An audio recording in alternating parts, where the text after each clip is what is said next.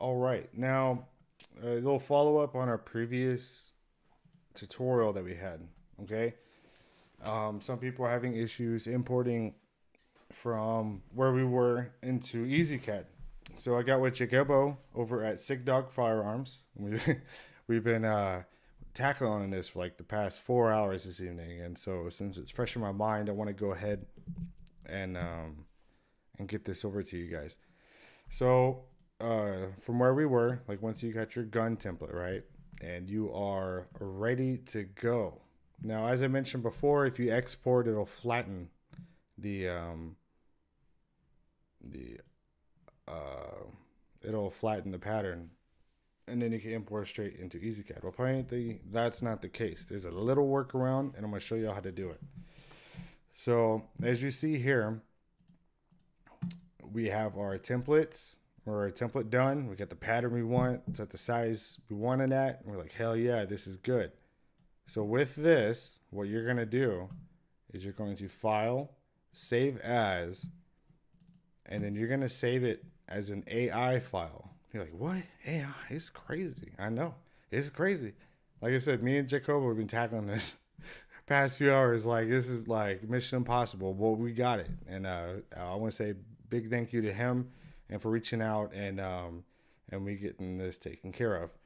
Now, if you're on one of the more complex patterns and it doesn't work quite like this does, it's okay. We're working on, it shouldn't only maybe be a few of those that do this, but this is the majority. This is how it's going to work for you with Corel. All right, so back to it. So you have your template, you have the pattern where you want it, you're ready to go. Okay, so you go to File, Save As, and then you're going to save it as an AI file. Make sure just don't have selected only, just so you don't miss something or whatever. So save, and that's fine. You go okay. I'm like, that's weird. AI file. I know. This is crazy. Go ahead and close that one out and file, open that test file, or I named it test file, but that's the one we just saved. So we open. Boom, it's back. Like, all right, so what's different, Steven? What is this all about? And you click it. Look at the fill. Pattern's gone. It's been expanded, which is a term in Illustrator that you would do.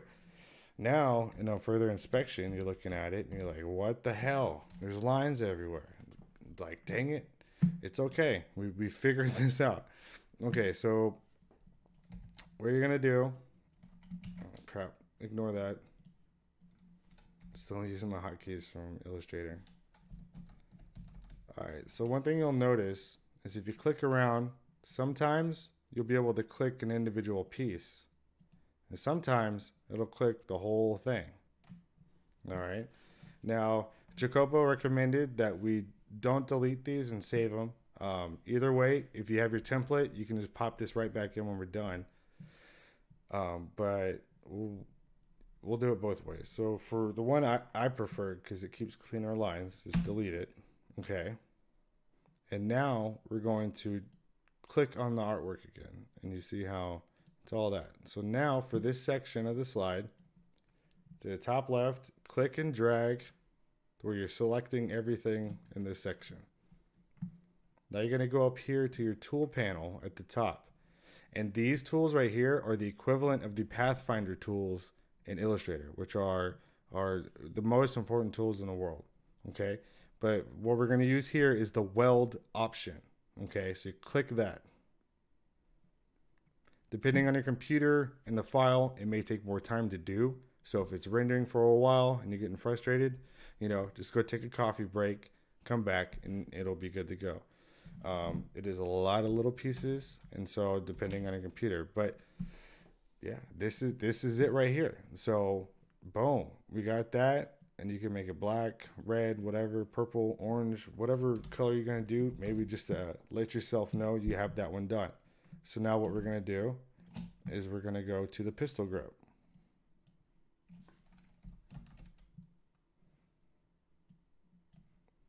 All right, let's get the pick tool. And you're going to click around all the individual elements. So So you find that sweet spot. There we go. See how I highlighted the whole thing? I'm going to do it again. Clicking around. It's like Easter. You're finding all the eggs. And then all of a sudden, you know, you're going around. Grandpa pops out of the bushes. Blah, blah, blah, and then you have childhood trauma for the rest of your life. That's the one you want. I'm going to recommend you delete that. Okay. Now select and drag until it's all selected. Then you go up here to the toolbar at the top. Hit the weld button.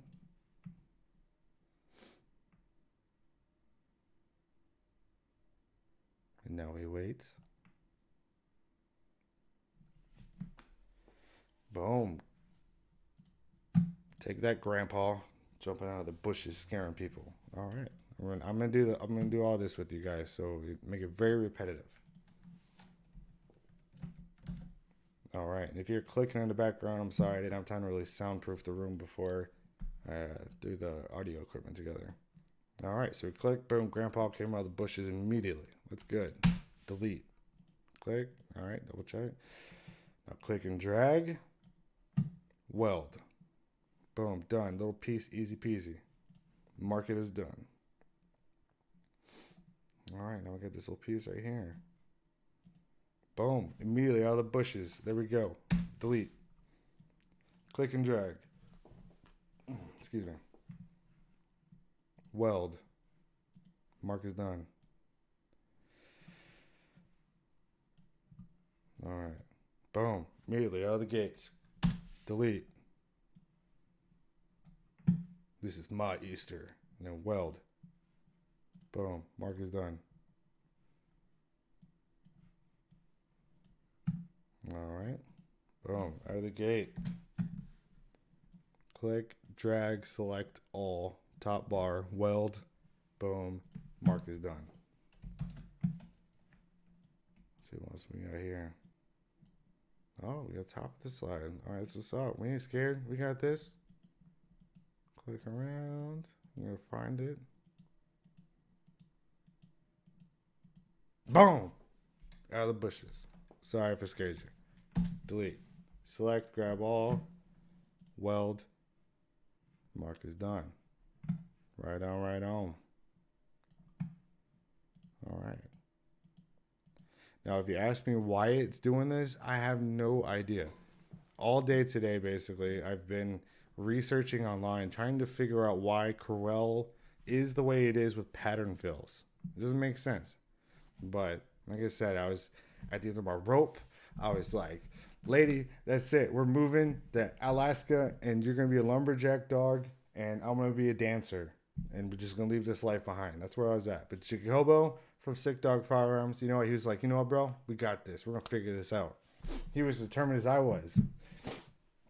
And we figured it out. And so, yeah. So not to distract you, I'm ADHD. And so I'm always all over the place. So this is why these tutorials are so hard for me to do. But yeah. All right. So focus. Let's get back on the template here. All right. What do we got to do? Oh, Grandpa's in the bushes again. We got to find him. Looking around. Boom! Grandpa comes out. This time you hit him with the stick. Delete. Select all. Weld. Mark is done. This is your Easter. All right. Now, normally the full template would have, both sides. This was really just to show you guys and not ramble on for too long. Like in the last one, I was talking about David Blaine and all that kind of stuff. Also, if you did Google David Blaine Cheez-Its, you're awesome. I hope you enjoyed it because I think that stuff is hilarious. So we're going to mark it all as the same color. And then you're going to go File, Save As.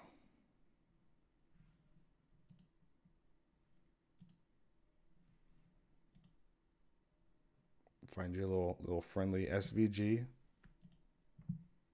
Stupid vegans galvanizing. Or silly vegetarians groping. Yeah, SVGs, acronyms are fun. So yeah, save it. And then okay. And that's it. And now, to recap what we went over here, was before, remember in my other tutorial, I showed y'all how to do the pattern fill on the templates. Okay. And we ran through that. It was pretty simple. And then now the only difference is once you have that done, you're going to save that file as an AI file.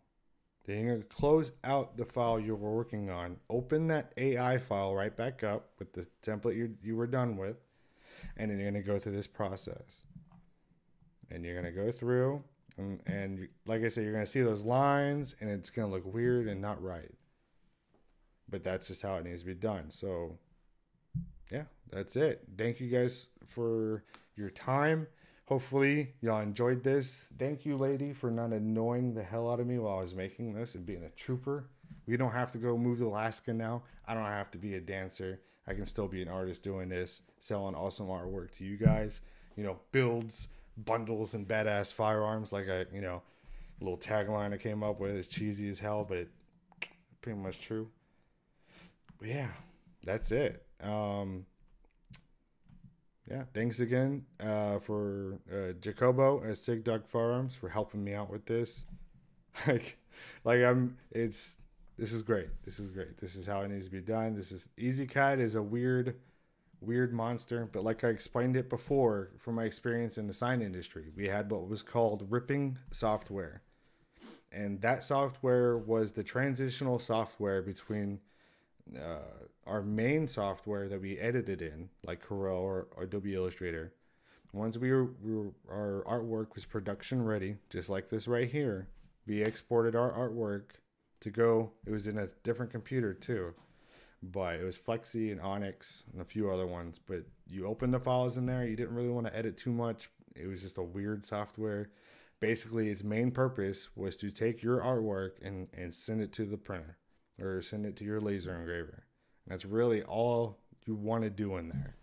If you fit around too much, it's just, from what I understand, there's so much going on that it's overwhelming. So having your artwork prepared and ready before you go into EasyCAD is how I would recommend going about it. That's how I can relate, being in the industry with printing and all that. And yeah, once again, thank you guys for your time. Take a minute here to say, Happy New Year to all you guys. I hope y'all from last year who purchased from my store enjoyed the surprise that you got. That was really fun to make. I definitely want to do a few more rifles now, but, I definitely wanted to show my appreciation for y'all's business and support the past few months. And I'm excited about 2020 and what we got going on here. And so I want to continue that. And so that's why I'm very hard on myself to make sure that I have all the bases covered. Will I do patterns in the future? Maybe. It won't be every month, that's for sure. It's very complex. Also, a little shout out to the fun person that was on the Facebook group saying, "Oh, you're lazy if you just buy those patterns. You can just download them off Google and image trace." Yeah, you could if you want your artwork to look like soggy noodles and not be able to edit. One of the perks with this one, remember on my last tutorial, we were able to scale down, the size, manipulate how we want it. Like that's the extra step in there. So, don't be a hypocrite, Don't, bash my work and then you're the one being lazy. Now, I want to say, too, there's nothing wrong with doing the Google thing and vector tracing or whatever you're doing.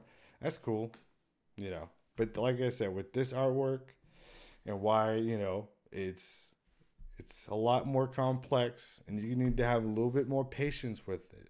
But there's a lot more. I mean, there's an infinite possibilities with these patterns. It's really, really cool. And one other thing, I guess while we're here, I don't know how to end these things. Or just walk away from my desk. I don't know.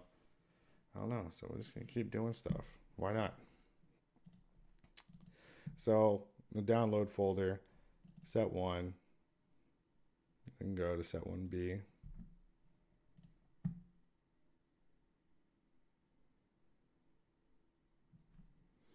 Now, if you're having trouble opening the files, I understand. Just give it some time. These are big files. They're heavy. But I will say, at the end of the day, if for some reason you got like a Walmart from the gas, or you got a computer from the gas station, you know, next to the discount cigarettes, okay, your computer may not run this, and that's okay. If you have that computer from Circle K, all right, just email me and I'll help you out to get what you need done. I know some of y'all reached out to Jacobo, and that's cool. But I want y'all to know too, y'all can come talk to me, and I'm more than glad to help y'all with this. Okay. What was I doing earlier? I remember. All right. I'm going to select this one. File. New. Remember, don't work any source files. It always ends up bad. Like date and a stripper.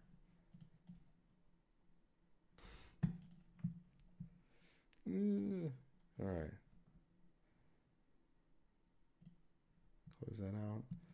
Like, boom. All right. File. Save as. I tested this earlier after I got off the phone, and it worked. So if you end up, hold on, I gotta find my stuff.